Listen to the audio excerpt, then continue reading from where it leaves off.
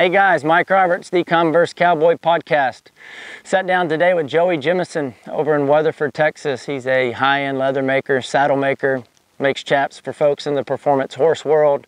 Really just had a conversation about his journey and all the challenges along the way. You know, it's pretty cool. He's got a sign in his shop now that he keeps there from one of the first times he started to go out on his own and went belly up and lost everything he had. But he keeps that there as a reminder to not ever want to go back to that place, you know, and I think that's very interesting and very humble to keep that there as a reminder, you know, and to acknowledge that things in life, they don't always go as planned, and to overcome those hurdles and challenges. And that's some of the stuff we talk about today, overcoming challenges and hurdles and having the right mindset to just keep plunging forward. So y'all check it out and let us know what you think.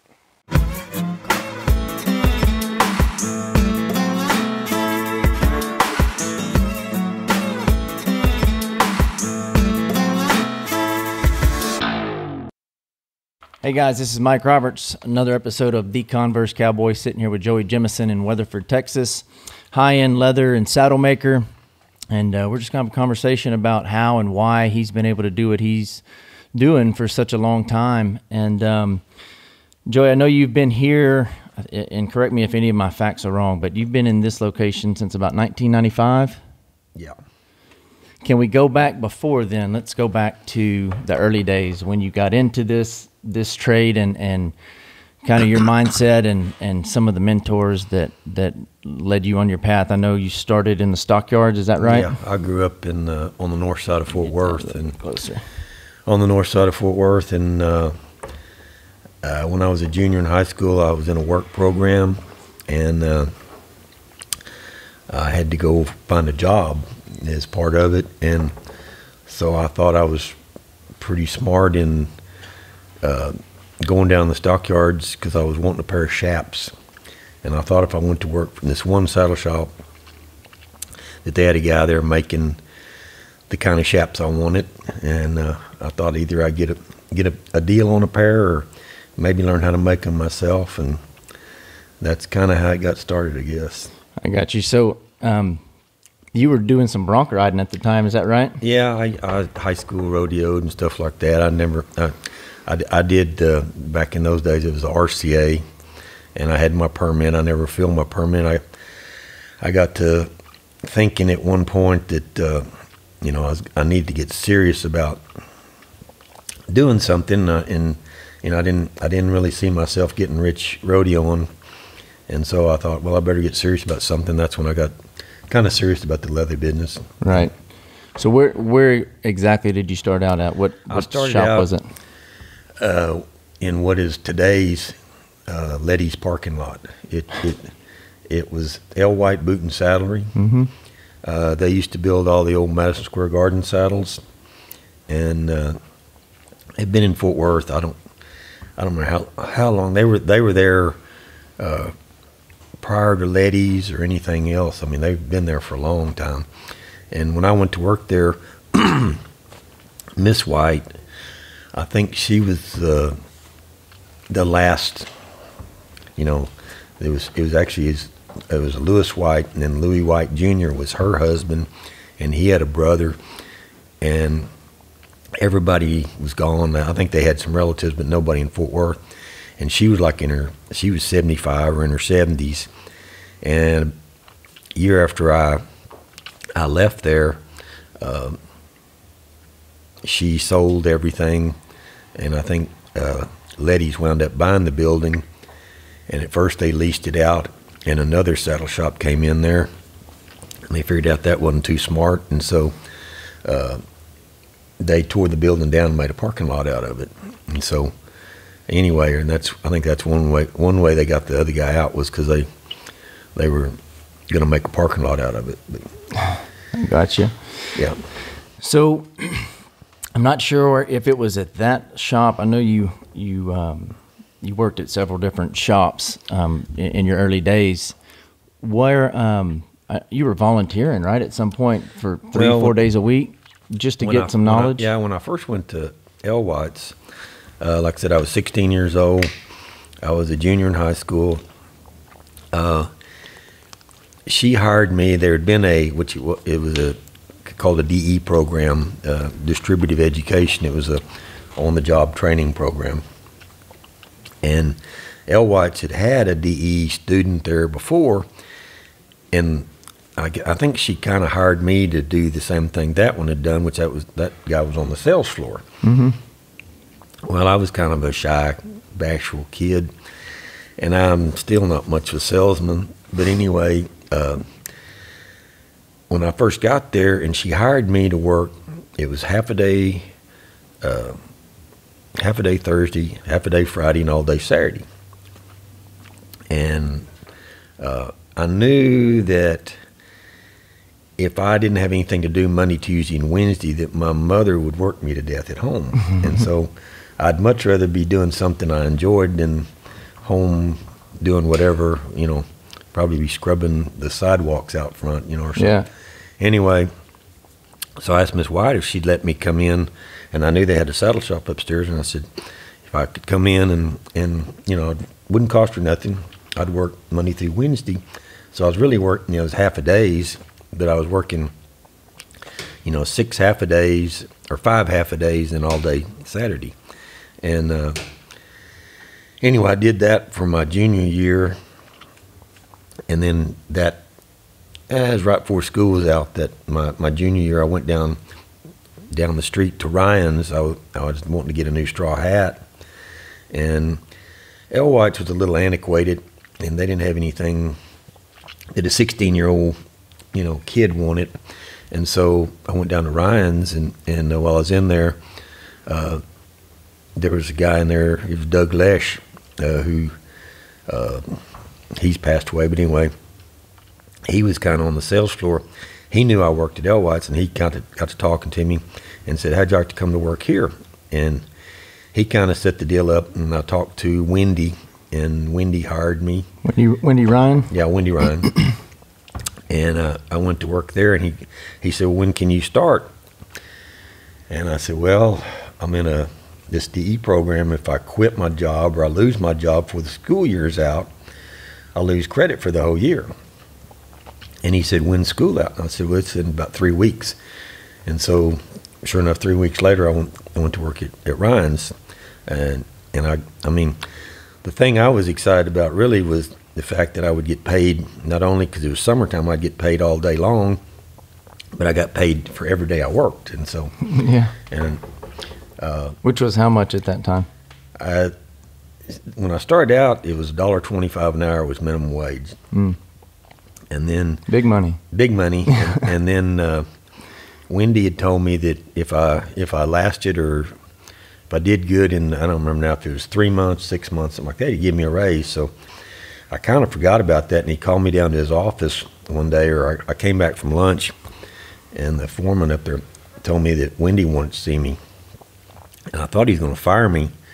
And I went in there, and he gave me a nickel-hour raise, and so I was up to $1.30 at that point, and still had a job. So yeah. Anyway, and I worked at Ryan's until I think it was sometime in '74 when I went to work for, I don't know if you remember, there was a guy named Cajun. It's Cajun Saddlery, and they were pretty hot which he'd worked at Ryan. Cajun had worked at Ryan's when I first went to work there, and then he went out on his own, and he pretty much predominantly built cutting saddles. Okay. And that was when the flat-seated saddles were just starting to take off, and back in those days, they couldn't have got any flatter. I mean, they were board flat. Anyway, he was pretty hot at that point, and he kind of got his start too from another saddle maker that was pretty hot at that time, this guy named Darrell Tidwell. Mm. And I worked for Cajun for a while, and then he was hard to work for, and I went to work for Darrell Tidwell. He's out in Monument, New Mexico, and I think I just turned 21. No, I don't think I was 21 yet. I think I was still 20 when I went to work out there. But the drinking age in in Texas was 18 at that time, and in New Mexico it was still 21. But I turned 20 out there, and I worked out there for a whole week. It was one of them deals that just most frustrating time in my life trying to build saddles. You know, why is that? Well, why was that? It was I was in a little bitty room by myself, pretty much. Had a bench, had a little screw-in light bulb that's about how high it was. I mean, standing up, it wasn't very high. And the back door had a crack about this much at the bottom, and it tapered down to nothing on the other end, and the opposite on the other. And there was a big sand arena out back, and so sand kind of blew in underneath the door. And it was everything. I mean, of course, there's no humidity out there. And I would wet a piece of leather, and I'd lay it over here, and I'd turn around and do something. And at that time, I'd been building saddles for a pretty good while, you know, a couple of years at least. And I thought I was fairly proficient at it anyway. And I'd turn around and do something else. I'd turn around, and that leather would be dry. And so I'd have to wet it again. It was just, you know, just so many different variables in there. And then when I did wet something and I go to cut it, or even if it had been wet, it was like it had sand in the center of it. You know, you could just hear your knife crackle when you went through it.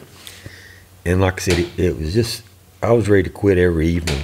And then I'd work late, and Daryl was a pretty unique guy. And I kept telling myself, you know, you can learn a lot from this guy. And so I'd stayed, and the next morning by lunchtime I was ready to quit again. And I finally got through that first week. I built a saddle, and I remember he said, well, you want me to cut you out another one? And I said, nah, I think I'm just going to go on home. Yeah. I'm going to go back to Fort Worth. And he said, well, let me pay you. And I said, nah, you don't owe me nothing. I just want to go home. So, it was so like I went back to work for Cajun, and he was still hard to work for. And I wound up, by the end of that year, you know, it was 2 or 3 months later, I quit and went back to work at Ryan's. And then I was there for a little while, and then I wound up moving to Stephenville and going to work for Calvin Allen, who Calvin had worked at Cajun's and at Ryan's, where I was. And he would just open his shop. And there in Stephenville, I built the first saddle that went out of his shop. And then, I don't know, within the year or so, I wound up moving up to Graham. And there was another guy that I'd worked at Cajun's and Ryan's with, a guy named Daryl Long. And he was kind of given an interest in the saddle shop up there from one of the owners, which was Delwyn Birch, who used to show cutting horses. Actually, Delwyn owned Doc's Mahogany, which was the horse was at Royal Mahogany that was at Kathy Dawn won the futurity on.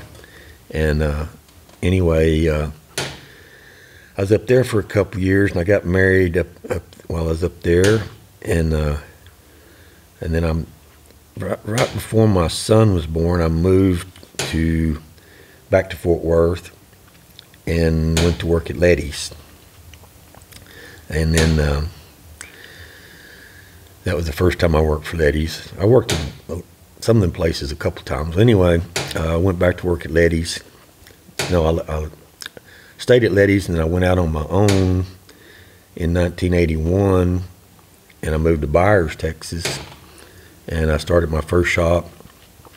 I think I was 26 years old, and was doing real good, but it was also there in the early 80s is when the Texas economy kind of went to hell, the oil business and everything. So, and the cutting horse business was very reliant on the oil business.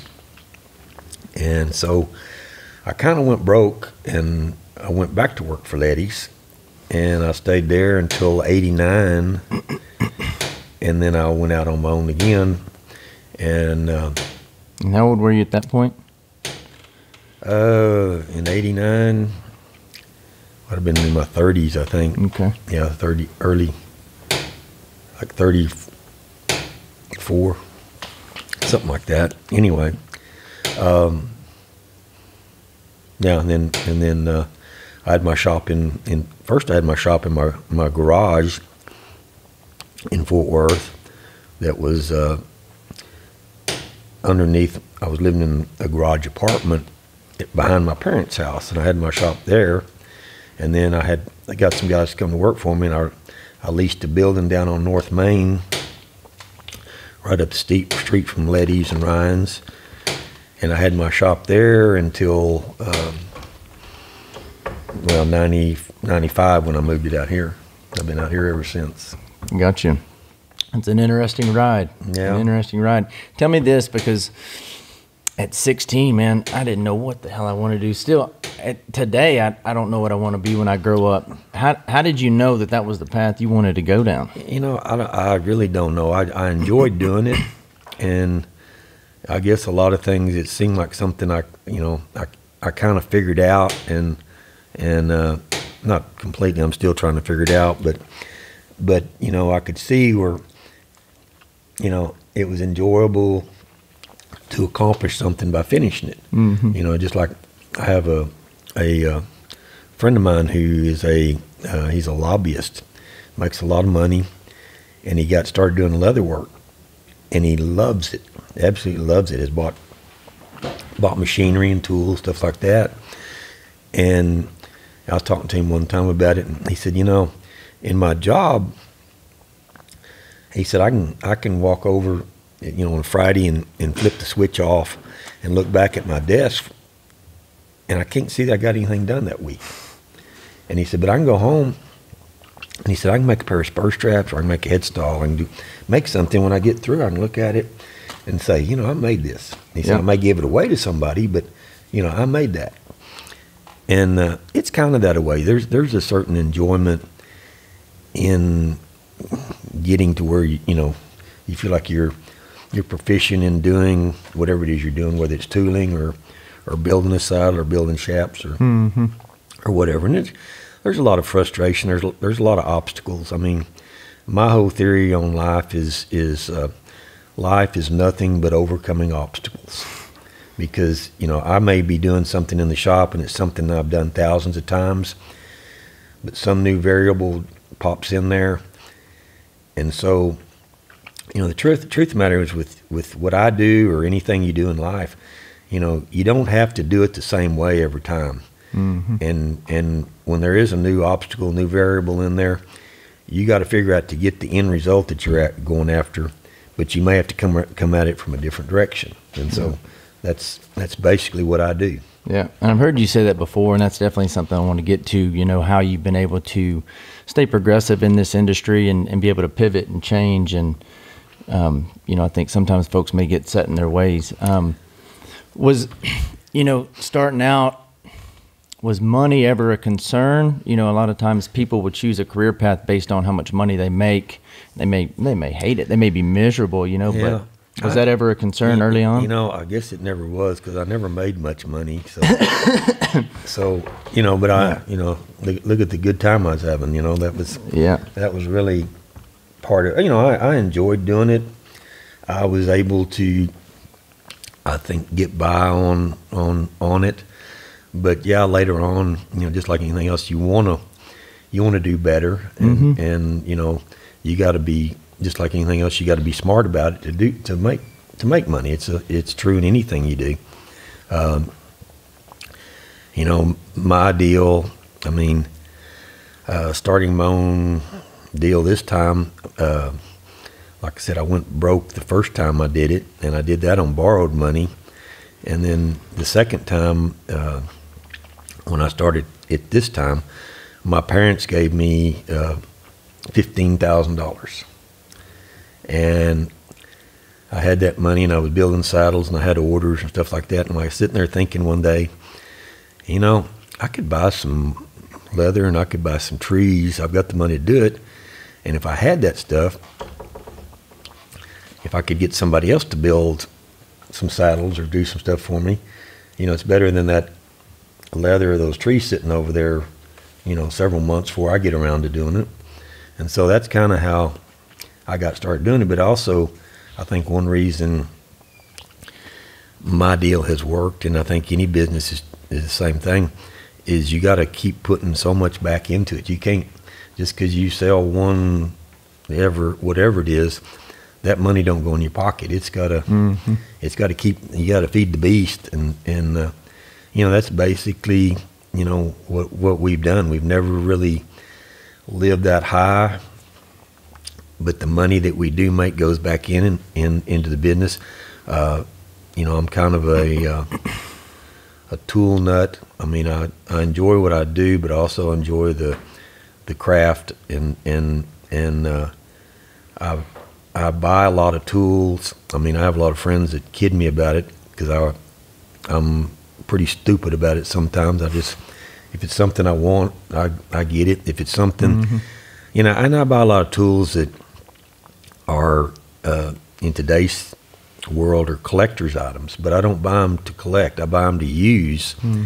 And a lot of the tools I use are 100+ years old, and they're really the better tools. And there's some people out there that refurbish tools, and they can take some of those tools that are 100 years old, and when they get through with them, they're better than what you can buy today. You know, modern day stuff. The steel in them is better. It'll stay sharper, and so on and so forth. But they're also expensive. You know, everything. It's kind of like buying a collector's item in a way. And same thing. I mean, I like tools and I like machinery. I like things that. What we do is handmade, but there's some machines that can do a more precise job than you can by hand. And that's what I'm interested in doing, is, you know, being as precise or whatever as you can be. And leather is a kind of a funny medium, I guess you'd say. It's forgiving in some ways, and in other ways it's not. And so you kind of have to learn, you know, what you can get away with and what you can't. Yeah. And like I said, machinery and you know, a nice tool makes the job easier to do. It makes it easier to do it consistently, and that's what it's all about. Yeah. So. Yeah, that's interesting. Tell me, was there ever a time that you were thinking to yourself, man, what am I doing? Like, is this really the road I need to go down? Or did you ever question that, or were you just confident and knew that this is what you were going to do? I mean, it's a couple things there, really. I heard a deal one time about a guy that used to take, and he was kind of like a specialty act, and it might be a demolition derby or something, and he'd get in a casket, and they'd put a stick of dynamite in there, and, you know, and the deal I saw, and he'd even tell you, well, what's going to happen is the casket's going to blow up, and then I'm going to come rolling out the side of it. And he said, I'll be passed out when I do it. And he said, I'll get over here, and it'll take them a few minutes to then wake me up. And I mean, sure enough, I saw this deal on TV one time, and they blew up this casket, and this guy, he rolls out across the ground, and then these people run out there, and they've got a fire extinguisher, put him out and everything, and he wakes up, he's passed out. And somebody asked him, say, why in the hell do you do that? And he said, well, I guess I'm too lazy to work and too nervous to steal, so this is what I do. But that's kind of the way I joke around about this. And as far as, you know, what you're saying, do I think I'm on the wrong path somewhere, or have I thought, you know, just like anything else you do, and you do repetitiously, you get burnt out. And I've been burnt out, you know. It's kind of like, different times, like I said, I was burnt out, and you just don't even want to look at it. You know, you can't concentrate on it and everything. And what gets me, what I've figured out that gets me back, I guess, inspired to do it, and kind of, you know, kind of curbs the burnout, is there again my tools. You know, that's why I don't have a problem spending money on tools, because, you know, if I go somewhere and there's leather shows I go to, and I may buy a lot of tools, or find, and I'm always looking for something I don't have, but something different or something, something old, something that does something unique. And of course, when you buy it, you can't wait to get home and use it. And so that's the same thing with machinery and tools, stuff like that. And I think that's really what I attribute to keeping me from getting burnt out. And yeah, you still question, I mean, if you chose the right deal, you know, because you don't get rich in the saddle business. I mean, and actually the saddle business itself is very competitive.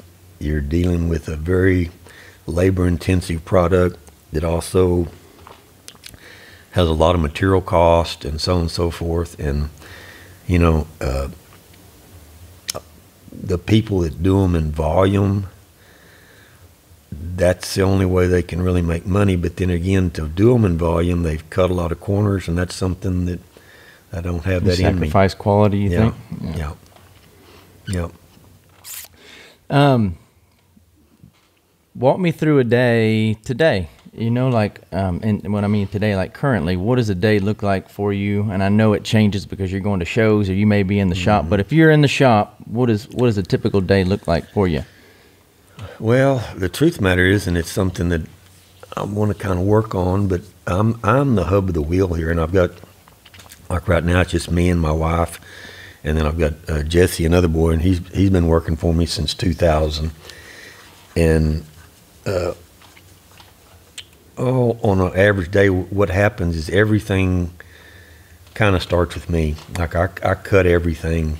Like if we're going to make headstalls or we're going to make belts or we're going to do whatever, I cut it, and then I can get it to a certain point, and it either goes to Jesse or my wife. And of course, she does a lot of stuff. She has a laser engraver, and she does a lot of stuff that I can't even start to do. But then again, she does stuff for me too on that laser. So there's sometimes when, you know, I've got to cut stuff to keep her busy, and a lot of times I may cut out shaps, and I've got a bunch of shaps cut out, and she'll start on them, and Jesse sometimes helps her if Jesse's not doing something else I got him to do. But anyway, it's just like I said, it's a never-ending cycle of you have to kind of look and see what your inventory looks like, and whether it's belts or headstalls or breast collars or shaps or spur straps. You know, of course, shaps they're an order deal, and so are saddles. And so you always kind of keep them in the mix, and, you know, and you don't ever get caught up on either one of them. But the spur straps or the belts or something like that, you got to fill in the blanks when you sell something. But hopefully, you know, I try to get my inventory built up enough to where I can sell a little bit of it before I have to go back and replenish. And that same thing with the belts. But that's always something you're just kind of keep restocking the shelves. How many hours a day do you think you're here in the shop? Oh, probably average 10, you know, maybe more some days. Yeah. I used to be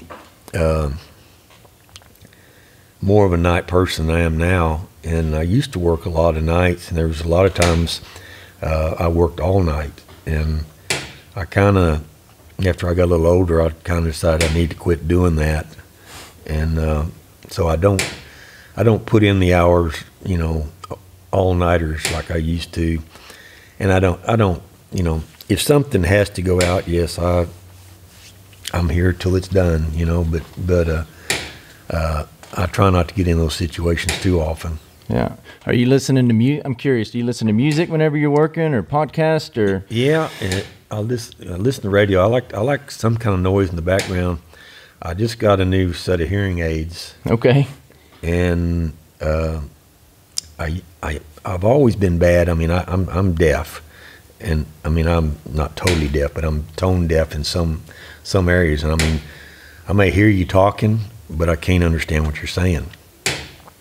And like I said, I've just got the new pair. This is the third pair I've had, and these actually they hook up to my cell phone, and I can listen to podcasts on them, but also I can talk on the phone on them.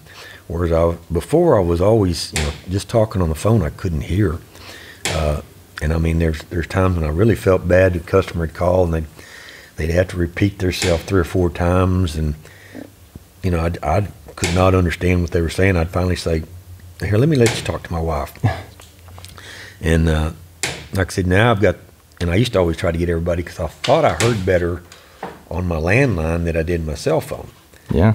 Well, now with the cell phone going directly to my hearing aids, I hear better on my cell phone. So I'm trying to get everybody to call me on my cell phone now, because I can hear them better on that than I can the landline. Matter of fact, the landline, now I have to pull the hearing aid out and hold the phone up next to it to even hear it. Yeah.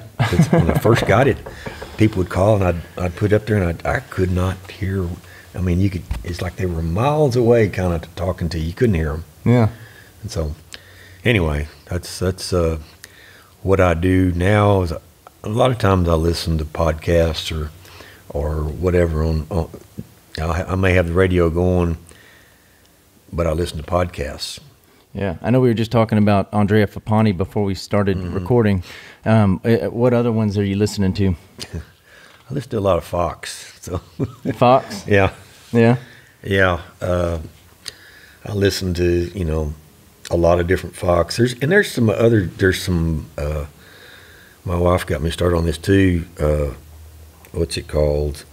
You can listen to books. Yeah. Audible? Audible. And, yes, sir. And listen to a lot of books.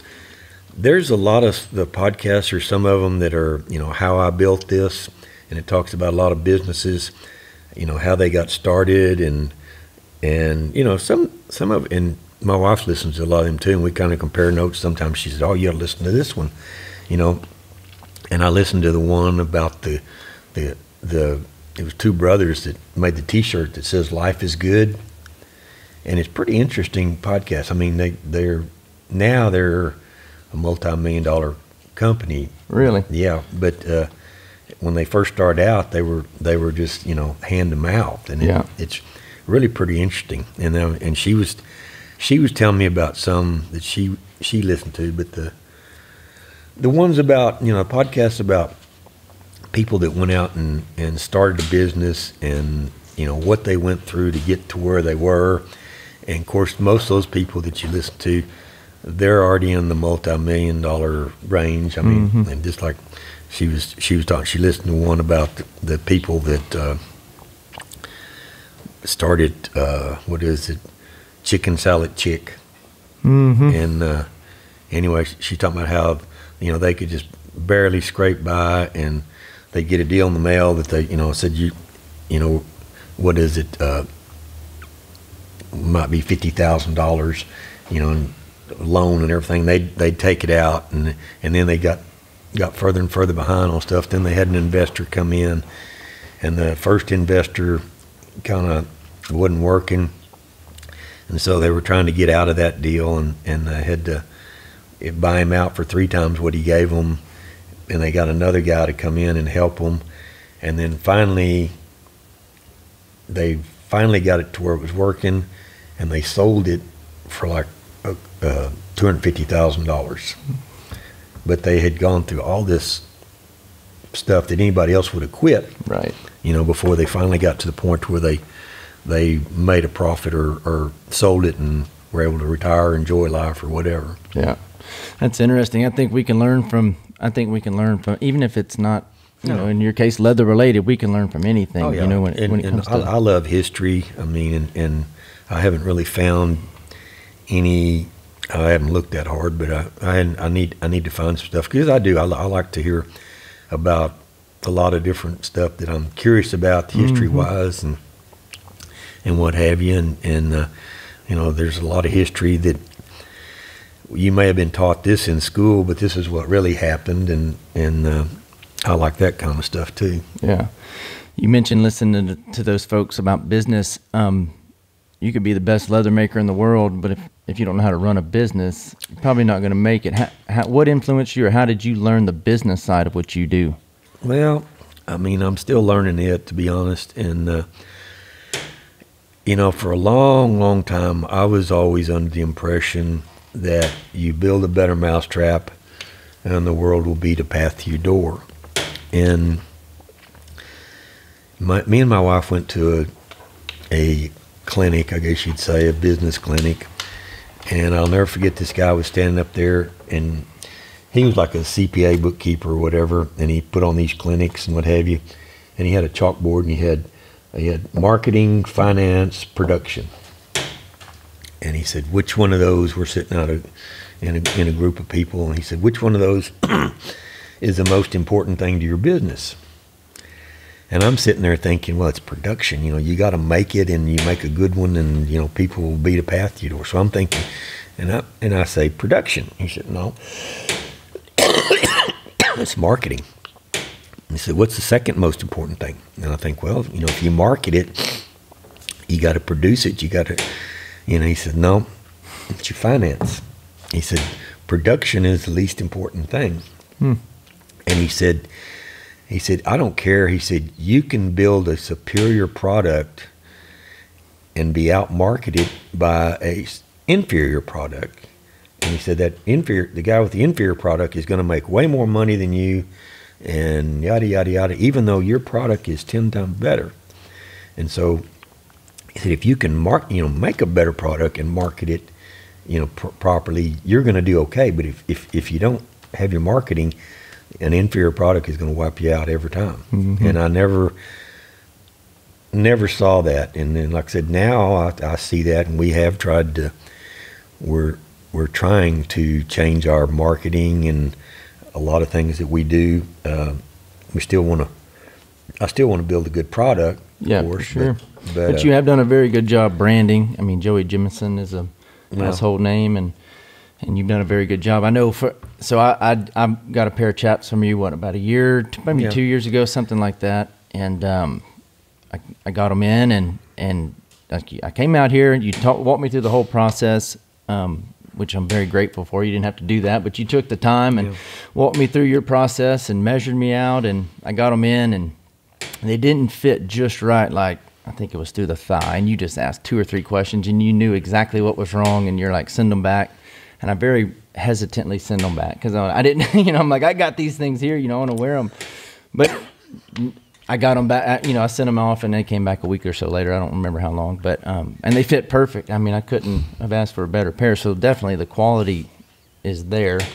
And what is it, I guess my question around that is, are chaps probably your more favorite thing to make? Yeah, I mean, to be honest with you, I mean, used to my business revolved around saddles. I mean, that was what my mindset was. And I've seen a lot of guys, and I mean, I've seen guys that were successful at building a lot of, you know, smaller items, but they want it to be a saddle maker. I mean, it just eating them up that they couldn't call themselves a saddle maker. And to be honest with you, I probably was that way too. But the truth of the matter is, saddles, like I said, they're the least profitable thing that we build. Yeah. And I've always known that all this, you know, the shaps, the headstalls, the spur shaps, the belts, all that stuff is way more profitable. It's, you know, there again, you can do it in a shorter period of time. You can build, you know, just like the shaps or headstalls or anything like that. You don't have the, you know, the big material cost in each one of them that you have in a saddle, so on and so forth. But everybody still wants to be the saddle maker. They want to be, I guess the saddle maker is the top of the heap, and you know, everybody wants to do that. And I still do too. I'm not going to quit building saddles anytime soon that I know of, but I still now I concentrate in shaps. And you know, that there again, when I started doing a lot of this small stuff, which we'd always done it, but it was only taken to, you know, a certain level, and that was good enough, I guess you'd say. And then and I tell people all the time too that I guess one reason I got into doing the smaller items, and I guess there again, it was kind of one of them, like a new game to play. You know, I'm still going to the same place to go to work, but I got new things to do, and it was figuring out how to do this, or how to make mine different than anybody else's, and what have you, whether it was a headstall or a spur strap or a belt or shafts, whatever it was. And a lot of it, I mean, a lot of the design, or whatever you want to call it, it just came to me. I don't really know, you know, like a lot of the two-tone stuff, which I guess I'm getting to be known for, Right. is actually something that I stole from up north in Sheridan. Don King did a lot of two-tone. He used to do the NFR saddles, and that was all two-tone stuff.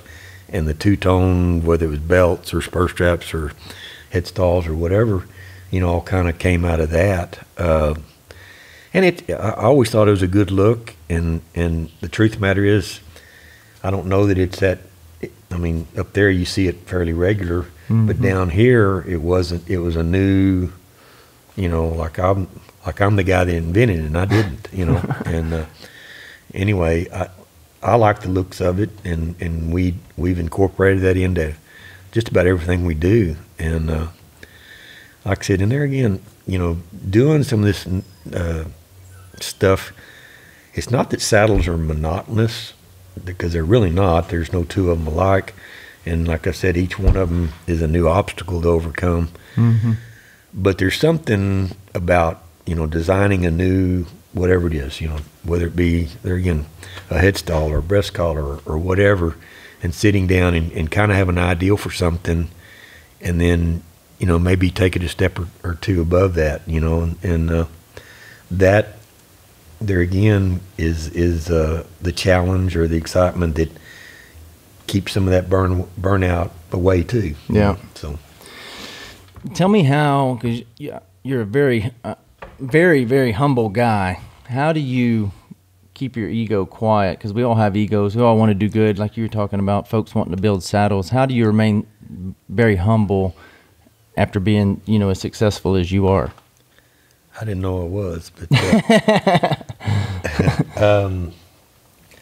I don't know. I mean, I don't think of myself as being anybody better than anybody else. You know, for one thing, you know, I think, you know, I don't consider myself the best at anything really, but I also think that, you know, I'll put mine up beside anybody else's. So, you know, there's guys out there that I really admire as far as what they can do and what have you.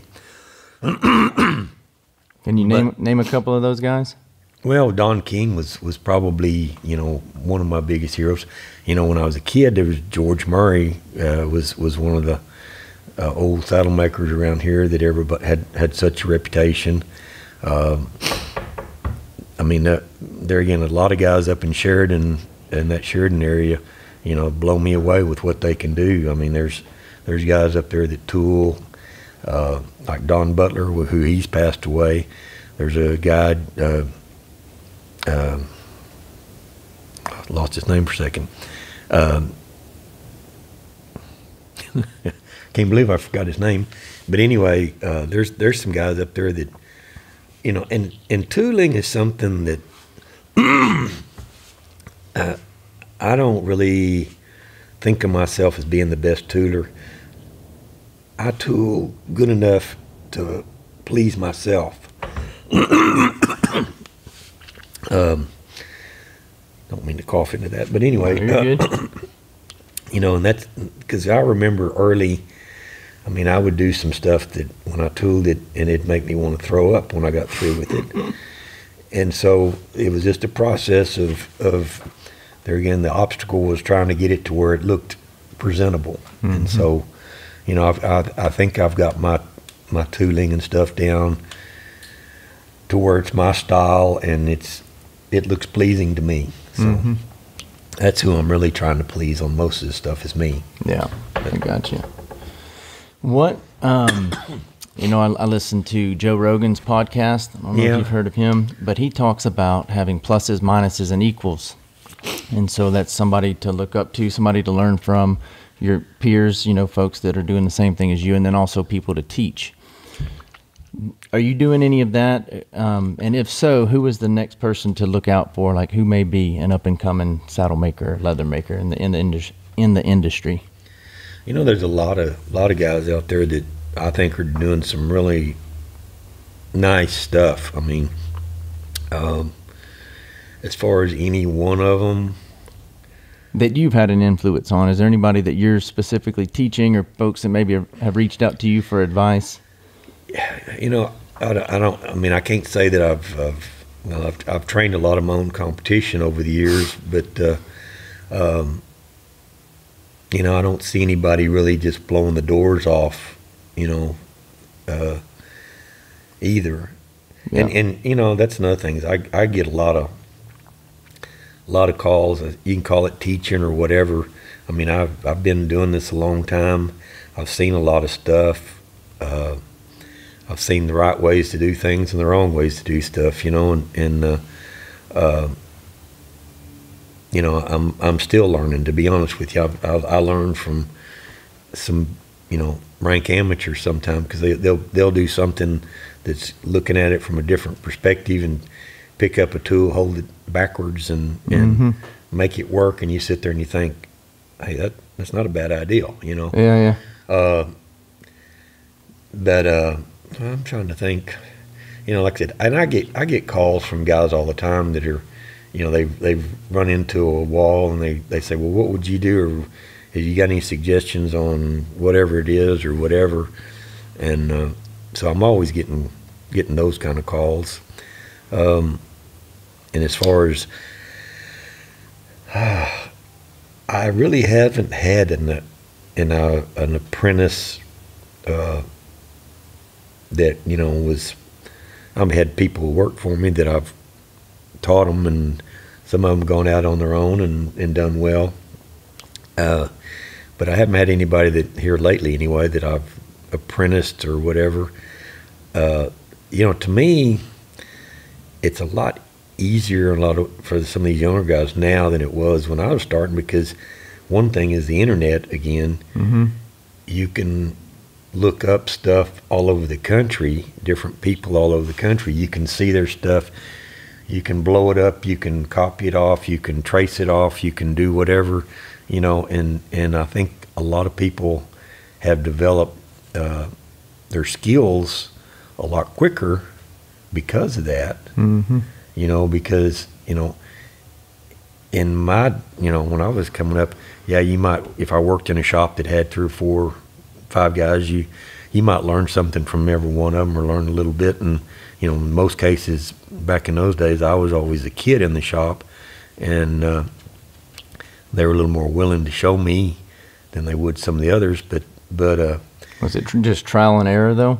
Yeah, a lot of it's trial and error. Yeah. And, you know, everything in the leather business, and it's pretty true in life too, it's all common sense, you know. And it's what I see and what I do too is you gotta, it don't matter what you're doing, you gotta know where you want to get to, and then your job is to figure out how. You know, it doesn't matter if you're, you know, and my wife used to train horses. I've known horse trainers all my life, and you can sit there and talk to one of them, and they'll talk about, you know, training a horse. Well, what I do is a lot like training a horse. You know, you may have your method of doing it, but then something comes along that your method ain't working, and so you got to reach in your bag of tricks and pull out something that does. And it's, you know, there again, same thing with training a horse, trying to do anything. There again, it's overcoming obstacles, and that's really, and that's kind of what makes it interesting too. You know, is sometimes you don't look for that major pain to overcome, but you know, when you get through, you kind of, you know, it was a challenge, and you had to meet that challenge. Yeah. And so, like I said, that's really what we do. Is it's all common sense. It's just, you know, if something don't work, you got to try something else. You know. That's right. So. Yeah, and that's so true. You know, overcoming obstacles, and it's all in how we perceive those obstacles. You know, at that moment, we may not understand why that's happening, but if we were able to fast forward time and look back, it's like, oh, okay, yeah, that makes sense. And sometimes you get past it and you look back and you see, well, duh, you know, you missed it. And you know, you went about it the hard way. Yeah. And like I said, it's all a learning experience. I mean, that's right. Everything in life is a learning experience. So, if you could, kind of along those same lines, if you could go back in time and give your 20-year-old self advice about life, about leather making, what advice would that be? I don't know. Might be run, Forrest, run.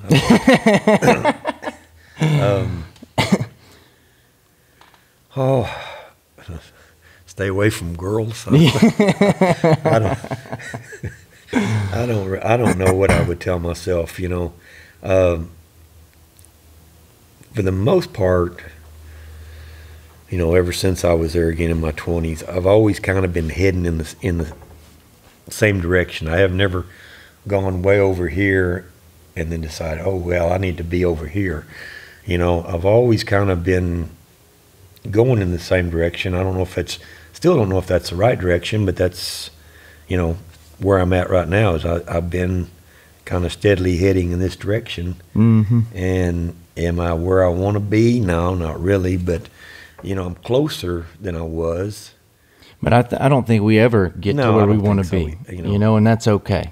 No, that's kind of like, you know, like in the leather business, whether it's saddle orders or shap orders, you don't ever want to be caught up, you know. Right. That means you got nothing to do, mm-hmm. you know, and you always want to, it's not always good to be so far behind you can't see daylight. Right. That's not a good situation either, but you don't ever want to be one or two away from being caught up either. So, you know, you want people to want your stuff enough to where you always stay busy. So right. So you've been through ups and downs and challenges, and I'm curious to know from everybody that I sit down with, what is your why? Like, what is the purpose behind what kept you going through those hard times, and why you still do what you do today with such passion? Well, I enjoy doing it, I guess, is part of it. And I guess the other part is I like to eat, and so it keeps you working. So, you know, and I have been broke, and I think that it's not a bad thing. You kind of learn from that too. Mm-hmm. And I think, you know, it makes you appreciate things more, and it also makes you not ever want to go back there. And so, you know, it may give you some determination. So, and you know, there's nothing worse than being broke. It is a gut-wrenching. I mean, I remember to this day. Matter of fact, that sign up there, that was when my shop was in Byers, and it's a humiliating, frustrating, gut-wrenching thing to go through. And like I said, it's somewhere you don't ever want to go back to. Yeah. And so, you know, you'll stay up extra hours, you'll do a lot of things. And you know, even in those days up there, you know, it happened, and it didn't matter how many hours you put in, it didn't matter what you did, it wasn't going to change the outcome back then, you know. And so, but it also makes you try now, because you don't want to be back there. So yeah, that's exactly right. Talk about do you follow Dale Brisby at all? No. Dale Brisby. You need to check him out. He's a funny cat. Is he funny? In the Western world? Yeah, he's a comedian. But anyway, he somewhat coined the phrase booth life, and so he'll go to different shows and whatnot. And can you talk about what that's like? You know, you spend 10 plus hours a day here, but then you have to go to these shows and sell this stuff that you've made. Yeah, you know, and the truth of the matter is, that's probably my least favorite thing about this whole deal. I mean, it's a thing I look at. It's a necessary evil. Mm-hmm. I mean, for me to be able to be back there in that shop doing what I want to do, you know, making stuff, I got to go sell it. And, you know, and then, I mean, I've got it to where now, you know, there's a lot of shops, and a lot of shops I work for, that they never really had much inventory, just like, of course, y'all don't see anything because it's all in the, but, well, you can see there's a rack of belts in the office and everything, but, I probably have 1,000 belts made up, or close to it, maybe not 1,000, but I'm within Brock's distance of 1,000. And the same thing, whether it be head stalls or spur straps or, breast collars or whatever, and that's kind of way I'm not a manufacturer. I don't feel like I'm a manufacturing plant, but I'm a small manufacturer. And when I get in there, and it's more efficient to build, a dozen than it is to build one at a time.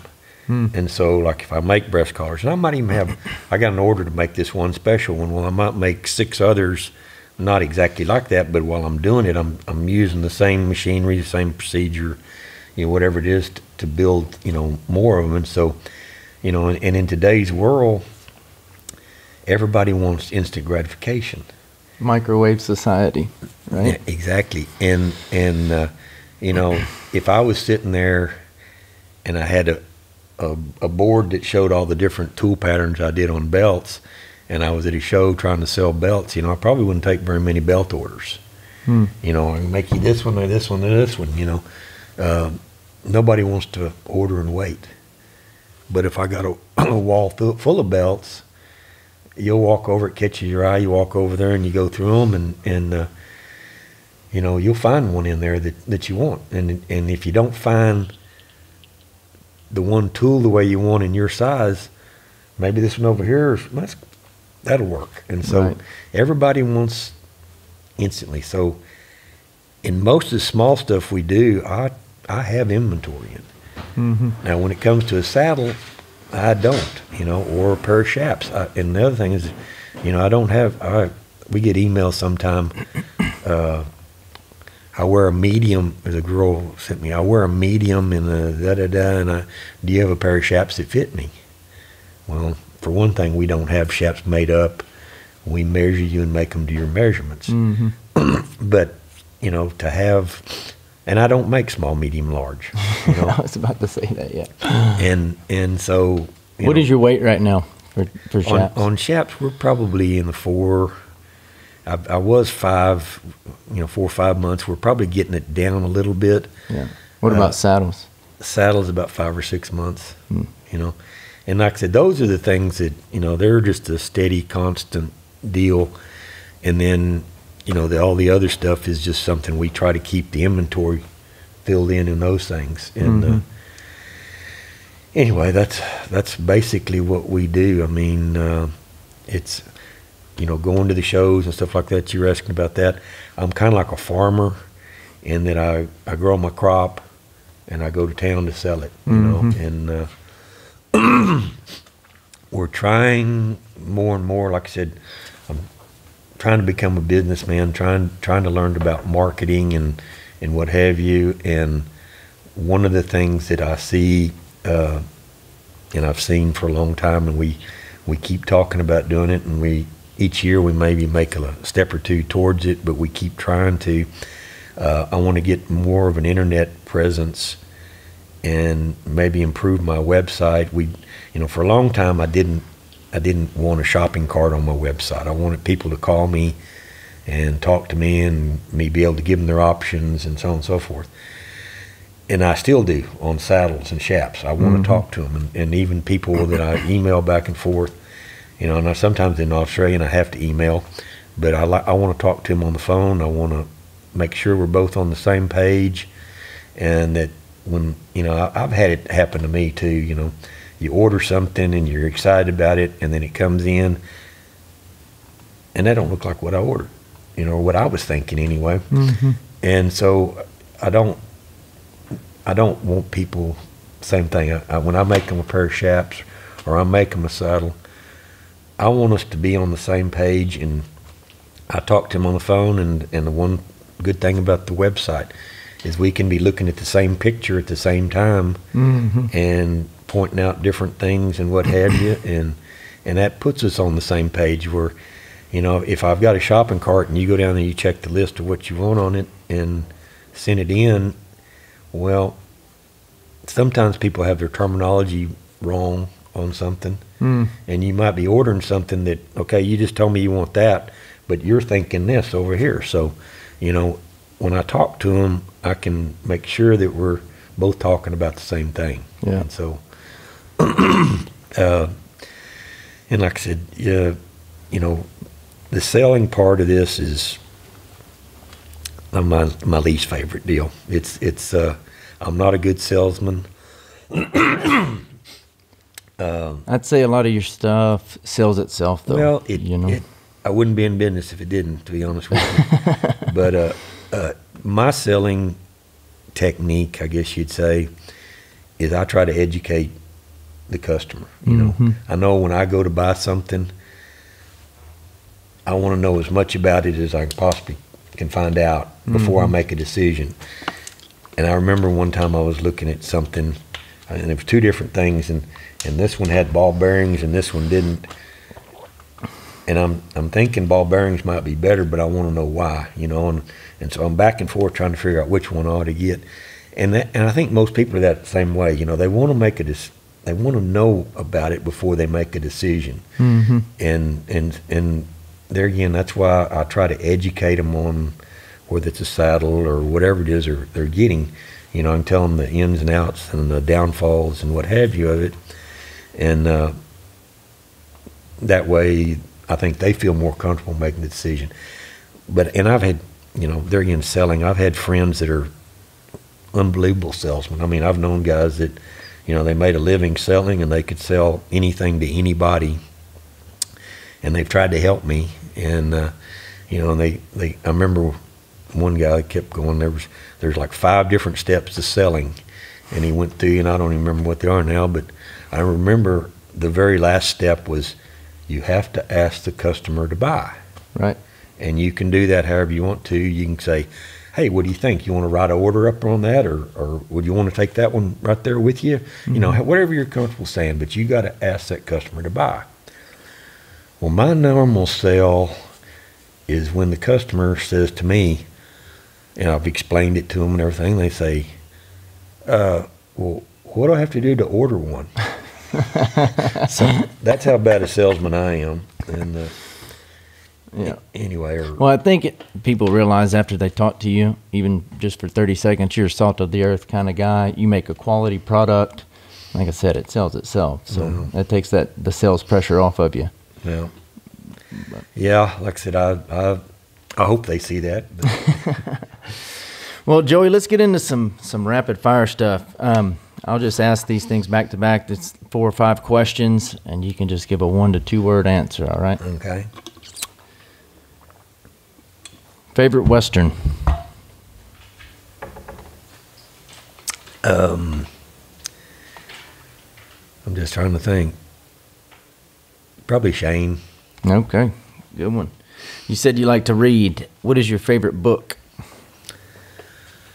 I really don't have time to read that much. I like books, and that's why I really like not the podcast, but the Audible listening to book, because I can't tell you when the last time I read a book, because I don't ever have time to read a book, to be honest with you. Okay, what about podcasts? We'll go with that. Favorite podcast you've listened to? Oh, like I said, the one about how I built that is one. There's I listened to the other guy, the guy that did the dirty jobs. He's got one, I think it's called The Way I Heard It, and it's pretty cute, pretty interesting deal. It's not very long, but it's pretty interesting. Like I said, a lot of the stuff that I like is history, you know, and I like a lot of World War II history. I like American history, you know. The stockyards down there in Fort Worth, tremendous amount of history, you know. And that was one thing as a kid that I look back upon now that I really enjoyed, was there was still a lot of them old codgers around when I was, you know, I was 16, 17 years old down there, and they would tell stories about stuff that, you know, about the stockyards, about the mule alley, and, you know, different things. And I mean, there was all kinds of goings on. I mean, there was open gambling in the stockyards in Fort Worth back in the 30s and 40s. And matter of fact, Benny Binion was a big part of that in Fort Worth, and that's one reason Benny Binion, he was run out of the state of Texas, and that's when he went to Vegas and started the Horseshoe Club. But he was down there in the stockyards, and like where Letty's is right now, right across the street, some of them old bootmakers that worked up there at Letty's. Oh yeah, you used to go over there. You could play blackjack or roulette. I mean, I'm talking about across the street from Letty's. Yeah, I bet there's some cool stories to hear. Yeah, and you know, actually where Letty's is, it was a brothel. It was called the Seagraves Hotel. Yeah. And upstairs where the saddle shop is, that was a cat house, and there were several on that. I mean, all down there. You know, on Exchange and all around in the stockyards, a lot of cat houses. And anyway, I mean, that was the whole deal. I mean, either a beer joint or a cat house or whatever. And that's what year was that? Huh? Do you know the year? Oh, when all that was going on? What year? I don't know when they finally got rid of the prostitution. I know if you go to Pendleton, it's a lot like the Fort Worth stockyards. I mean, is that right? They had, I don't know how many, you know, brothels in town and within a 6-block radius and and what have you. And I think it was like 1956 when they finally shut down the last one that they knew of. You know, but you know, Exchange that way. But that was Cowtown. That's where the cowboys came into town. They, you know, drove the cattle in back in the day. They sold their cattle in the stockyards. They got paid. They went to the beer joints, the cat houses, and went and bought them a new pair of boots and a saddle. You know, yeah, that's what everything was down there. You know, it was, you know, and they had gambling. So I mean, it was all for the cowboy coming to town is what it was. That's cool. Really cool. Well, I'll throw this one in there since we're on the stockyards. What's your favorite restaurant to eat at in the stockyards? In the stockyards? You know, there used to be one down there called Theo's Saddle and Sirloin. And it's now Risky's, I think. But it belonged to the Yardenoff sisters. They were old maids, and they were in their 80s. And Theo's had like it was a hotel or whatever above, which I think it may have been a cat house too. But anyway, Theo Yardenoff was their father. These were two old maids that were, when I was in my 20s, they were like in their 80s, and Cajun had a shop down there, the guy I worked for, and he leased the building from the Yardenoff sisters. But, and like I said, that was a good place. There was, I mean, Cattleman's back at one time was really good. They got a bunch of them down there now. I mean, the Star Cafe is good. Ate there yesterday. Yeah, Joe T. Garcia's is good. Do you have a must-eat, though, every time you go down there? I don't go down there very often. What is it? Tim Love's has a good steakhouse down there. Yeah. Usually, I mean, now when we go to Fort Worth, we're usually somewhere right around the Coliseum more so than the stockyard. I think I was in the stockyards maybe a year ago now, but don't get down there too often. I got you.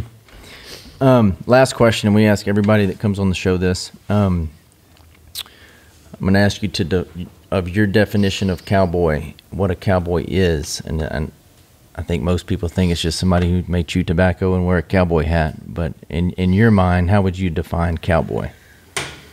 Oh, I think a cowboy, for the most part, even if in today's world, the guy that's still what I would consider a cowboy, he has something to do with cattle, horses, and probably the biggest thing is he tries to live by the code of the West. You know, and tries to be like the, what I grew up watching, the Hollywood cowboys, the Roy Rogers and Hopalong Cassidy and stuff like that, being the good guy. And that's what I think of. So. Good answer. Well, Joey, thanks again. Very grateful for your time today. Where can folks check your inventory out? JoeyJemison.com. And I know you have an Instagram page. No, it's actually, I think it's Joey-Jemison. Okay. Yeah. .com. Joey-Jemison.com. Yeah. Where else can these guys find you? What shows? There's Facebook. I think there's Instagram. I'm not all into that, so I don't really know that much about it. Yeah, you have an Instagram. I've seen it. It's very good. Yeah, I trust your word on that. What about shows that you may have coming up that you're going to be at? We're going to be at the Patriot, I think, this next week, and then like I said, what we're trying to do is like I said, get more internet presence, so I don't have to go to shows, because that's the hard part for us to go to shows is it takes me out of the shop, and like I said, some of the days, like the futurity and stuff like that, I've got a girl that watches the booth during the week, so I can stay in the shop, and then I just go Friday, Saturday, and Sunday. But if that show was 100 miles from here, I couldn't go to it because I couldn't be gone, that much. Yeah. We're going to be at the NRBC in Katy in April, I think. We're going to be at the Run for a Million in Vegas, and I think it's end of July, 1st of August or something like that. And then we'll be at Snafflebit and Snafflebit Futurity. And we're going to try to do the reining futurity and the cutting futurity again this year. That's pretty much it. I'll probably have a presence at the Super Stakes and the summer cutting, but I'm not really going to have a full-fledged booth at either one of those. Okay. I've got too many other things going on that I can't be there. So gotcha. Well, thank you again. I know I've learned quite a bit today, and I just appreciate your time. Well, it's like I tell everybody, just a little fiction and fact from Joey's Almanac.